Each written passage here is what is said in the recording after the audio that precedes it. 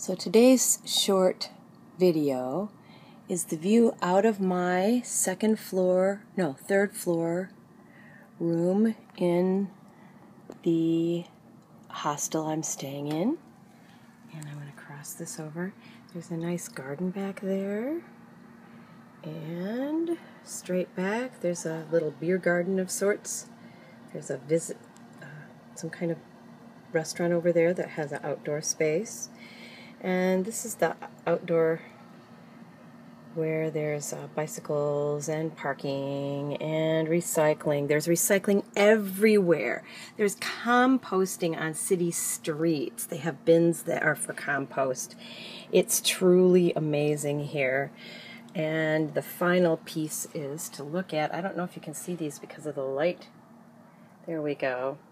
I went to a place called It Socks yesterday on the way to Kensington Market, where Let Us Knit treated me like a queen. Let Us Knit being the knitting shop in Kensington Market area of Toronto. And I found these socks. It was buy one, get one free. And they're past the knee, and they're 80% wool, lamb's wool.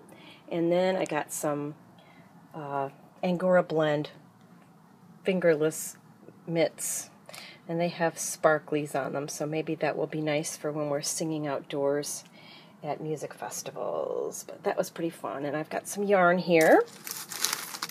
I went to the Purple Pearl the first night I was here, and I bought 2 skeins of yarn from a Canadian dyer. His name is Richard DeVries. And it's spelled different than I would have spelled it. Very nice. And they're both hand-painted, and they just look better together.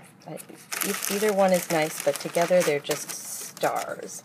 And then I got another skein, which will go beautifully with them when I knit them together. And this one is 100 grams. These are 50-gram skeins. This one's 100 grams of Merino 2/6 100% merino wool. And it's from Fleece Artist, which is a very highly regarded Canadian dyer. So these were kind of fun things to put together, and I really am happy with how these go nicely together. And as I said, I just had an extremely beautiful time at Let Us Knit last night. It was wonderful.